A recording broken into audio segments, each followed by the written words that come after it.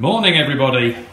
Now, I've bounced back from my failure on the gear change indicator.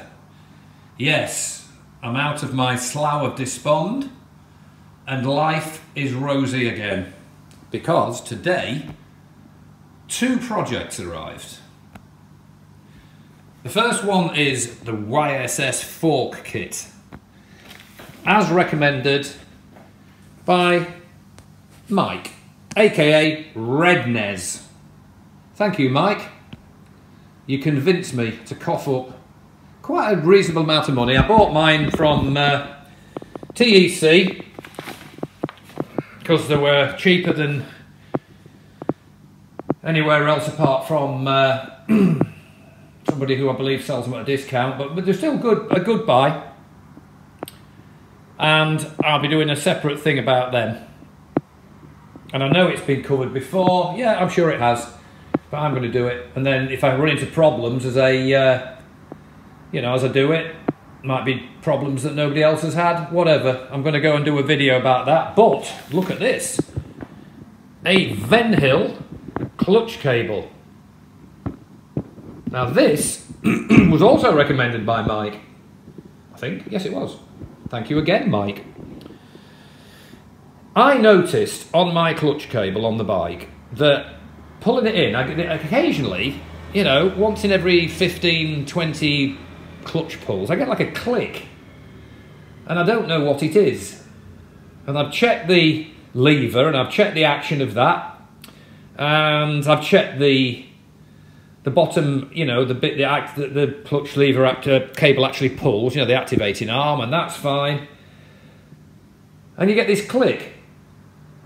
And Mike mentioned that he'd had the same thing, and he reckons it's the clutch cable. So I looked online, he recommended this, found it on eBay, I'll put a link as usual. This is a very fancy cable, it's got Teflon this and non-stick that and slidey bits and you name it. Which is probably why it cost 26 quid. However, it does look, even in the bag, it looks better than the one that's on the bike. Which wouldn't surprise me really. I think, love this bike as we do, all of us, we do understand why it is a budget motorcycle in many respects, and you can't have it both ways. So, for 26 quid, it's another little financial hit, but it's not a lot. So I'm going to fit this, and I'm going to do it in installments, again, rather than video merging together, because people have said they like it. So I'm going to do that this time. And I'll post this first section now. So there it is. I'll put a link to the Enfield fancy clutch cable. And it's an overcast day today, still bikeable. I've just been down to the post office on my wonderful machine. And old fellas' heads are turning. Great. And young fellas' heads on the big fancy Japanese race bikes are not turning. Their lips are curling, I think, in derision, possibly. But I don't care. And I'm sure neither do you. So I will do this in the garden, I think, and I'll post a little follow-up video, possibly 2, as the job proceeds.